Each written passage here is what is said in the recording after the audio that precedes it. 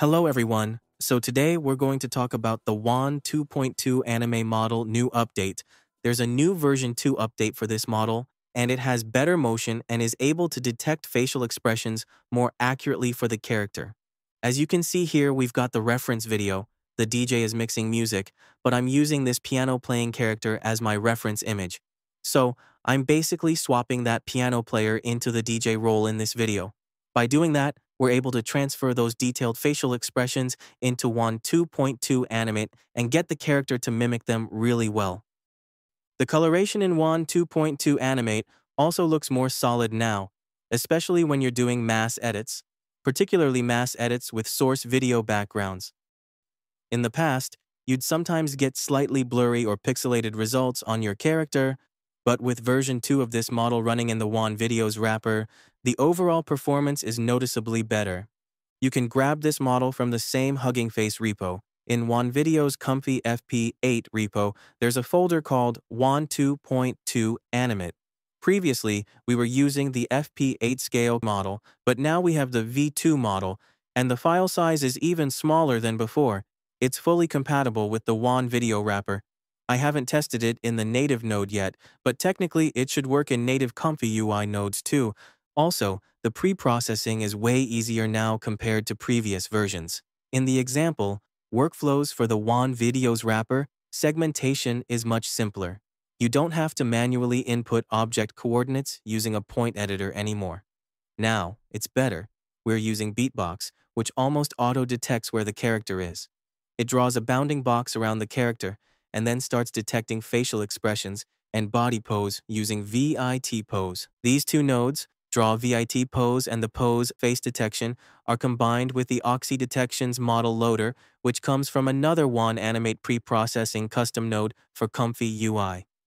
You can download that from another repo, and it's also searchable in the ComfyUI manager.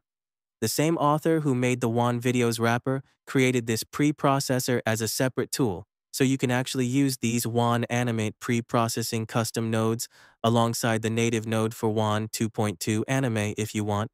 But anyway, today, we're just going through the original example workflow to see how it works. Performance-wise, it's definitely improved compared to the previous version. All the links you need are included right in the workflow, so you can check those out. You'll need the body and face detection YOLO models. You can download those from the Hugging Face repo called VitPose Comfy. Just go to the Files and Versions tab, and in the subfolder there, you'll find the pose detection model and the face detection model. You'll also need the YOLO 10 AMP Oxy model files. Click the link in the workflow, and it'll take you straight to the official Wan 2.2 Animate Hugging Face repo, where you can download those YOLO Oxy files. Once you've downloaded everything, put the models in your ComfyUI Models folder. Create a subfolder called Detections and store both the VIT pose models and the YOLO models for face and pose detection in there. Once you've got those set up, and you've also downloaded the V2 model for the FP8 Wan 2.2 Animate, you're ready to start playing around with it. Now, I've got this DJ reference video as an example, and I've set it to 500 frames just to get a longer output. By the way, as it already explains in the workflow, if your total number of frames is larger than the frame window size, it'll automatically trigger long-length video generation. Another option is to use the Wan Videos Context Options node. You'd connect that and input two parameters, the total number of frames and the frame window size. Just set them to the same number. Then, connect that Context Options node into the Wan Video Sampler. This method runs more stably, but honestly, the quality isn't as good as running it the default way, using the frame window size directly in Wan Video Animate. So I usually stick with the default frame window size because I've tested it, and it just looks better than using the Context Options node. And as you can see here, it's definitely better than what we had in version 1 of Wan Video Animate with those FP8 model. I'm going to try it again with another character as the DJ operator, so we can see how it looks different. Let's say, for this reference image, I'm going to use this AI character. It should look different from the previous result. Now we'll generate a new one using this new reference image and swap that character into the source video.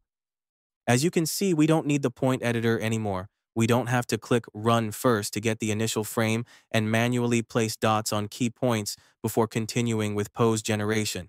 Now it auto-detects everything, which makes it way more convenient for the user. Once I set the frame count, resolution, audio files and all that, it just auto-generates everything for me. And as soon as it starts, you can see it's using the YOLO models for segmentation, detecting the character's face and body pose. The pose and face detection are super accurate, and the segmentation auto-generates smoothly throughout the whole pre-processing stage. So we've got the generated result here, let's check it out, and the reference image, especially this reference image right here. It's doing way better than the previous Wan 2.2 Animate model. And here's the full video preview of this. You can see it for yourself. It's pretty cool how the character is able to replicate the hairstyle and the t-shirt accurately. There are even details on the jacket. Everything comes through really nicely. One thing I really like is that even though the character didn't have headphones on like in the reference video, it didn't get influenced by those kinds of objects from the reference video's outfit. The older versions of this model actually had those kinds of issues. But there's something we should take a closer look at. Whenever we try different camera shots, like this kind of switching camera angle here, Wan 2.2 Animate is able to recognize the character from different angles or different camera shots, and it still creates a very coherent style for the character throughout, even across those different shots. Other models just can't handle those kinds of video effects when you're watching them. Now there's one spot that still needs a little enhancement. Around the 7-second mark during this transition, you'll notice a bit of a dark shadow on the person as they step back like this. That's because of the masking region. If you check the pre-processing preview, you'll see that sometimes Wan 2.2 Animate can't perfectly handle every part of the mask.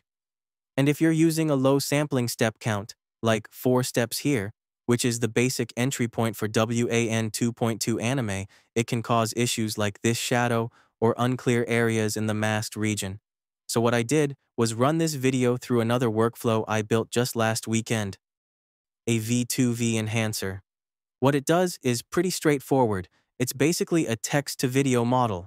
We input the video into the VAE encoder. This method was actually already used in the WAN video wrapper before in the first example workflow, but I wanted to apply the same concept using the native node instead. And I wanted to show this because it's not just for Wan 2.2 Animate. You can use it for other AI-generated videos too. Think of it like a second pass of video sampling. It really helps clean things up. Like in this example, you can see all the music equipment, all the buttons, the stage, even the lighting becomes much clearer than in the first pass. Here's a side-by-side comparison, before and after. Especially in full size, you'll notice the wall. After that second sampling pass, we actually get more detailed texture on it. And the character's face? You can really see it now. Overall, the facial recognition and character identity pop out way more compared to just using 4-step sampling. Even the fingers and hands are clearer. You can actually see the knuckles on top here. Those shapes come through much better. And that masking issue we talked about? It's fixed here too. Look at that same 7-second transition. After the second pass, that shadow in the masked region is completely gone. You'll also notice a huge improvement in the hands, no more weird pick-like hands like before, and especially the character's face. This is honestly why I really like doing a second pass with this video enhancer workflow after generating the initial video. It gives you a much clearer character identity, plus more detail on accessories, like earrings, hair, all of it gets sharper and more defined. So how does this workflow actually work? Well, I'm using several LoRa's for enhancement. First, I'm using the Wan 2.2 low noise model. That one's great for adding fine details to the video frames, so it's really useful to include in the workflow. It just fits perfectly into what the AI model is trying to do. I'm also using the LightX2V LoRa, specifically the latest version, Wan 2.2 250928. I apply the low noise model to these connections too. Additionally, I've added the realism boost from the Wan 2.1 LoRa model. This one's from the Fusion X Hugging Face repo. You can check it out if you want, but it's not required. You can totally swap it out for your own Lauras, like a custom character Laura if you have one. The last Laura I'm connecting is the reward model Laura, which I've talked about before in relation to HPS and MPS. You can look that up and download it if you'd like. And in this group, I'm connecting the low noise model to the sampling steps as well. Speaking of sampling steps, this setup is actually pretty simple. You basically just need a K-sampler. Think of it like an image-to-image method. You pass in the VAE-encoded image frames, or more simply, your input image. Use the correct VAE for the model, add some latent noise, and feed that into the K-sampler. All you really need to configure is the denoise value. Sometimes, if your first AI-generated video looks low quality, blurry, or with weird shadows, you'll want to set denoise higher, like around 0.5. But if you're happy with how the video already looks and just want to refine it a bit, you can go lower. In this case, I set it to 0.2 because my first Wan 2.2 Animate output looked pretty solid, no character deformations or morphing, so I just wanted to fix the shadows and add a bit more facial detail to reinforce the character's identity. A denoise of 0.2 was totally enough. I've also connected the context window node here, just in case I want to generate a longer video, but keep it realistic. Don't expect to generate super long videos unless your computer can actually handle it. Some people have illusions about what their old GPU can do. They think it'll perform like an H100, but that's just not how it works. Otherwise, the setup is pretty standard, similar to typical text-to-video workflows. The main difference is that instead of generating from scratch, we're loading an existing video, passing it through VAE encoding, and using text prompts. You can write your own prompts, or, like I've done here, I've set up a little group that uses video captioning with mini CPMV. We talked about this video captioning trick in a previous video. It's super useful. The AI analyzes your input video and auto-generates a caption. If you want to use that, just connect the caption strength output to the positive prompt node, and it'll override your manual text input. That way, the vision language model, mini CPMV, writes the prompt for you. After that, it's basically the same settings as any video-to-video workflow. But be realistic. How long your video can be really depends on your hardware. For me, 500 or 600 frames is usually no problem. Also, the latest Lite X2V LoRa models handle 720p resolution really well, so I've set the width and height here to 720p by default. Whether your source video is portrait or landscape, you can just swap the width and height values accordingly.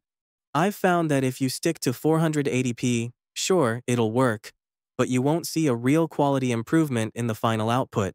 So there's not much point in keeping the resolution low when you're already using Wan 2.2 for video generation. If you use the same resolution in both passes, that's fine. But why not take advantage of the same concept we used back in the old days with high-res fix in automatic 1 or stable diffusion? You'd upscale and refine to get better image quality. Same idea applies here. This workflow is super modular. You could technically remove the load video path and plug this image resizing and refinement section into your other workflows. Just keep in mind, it'll make your workflow heavier because you're loading extra models and doing a second pass. So I'd recommend keeping this as a dedicated video enhancer workflow. That way, you'll get better faces, better overall video quality, and even improved details in the background, like the walls, the music equipment, the DJ panel. Everything gets sharper and more textured, as you can see in this example. Alright, that's it for this quick update on the Wan 2.2 Animate V2 model from KJNode, the Wan video wrapper, and this video enhancer trick using a basic text-to-video V2V method to make your AI-generated videos look even better. I'll see you guys in the next one. Have a nice day. See ya!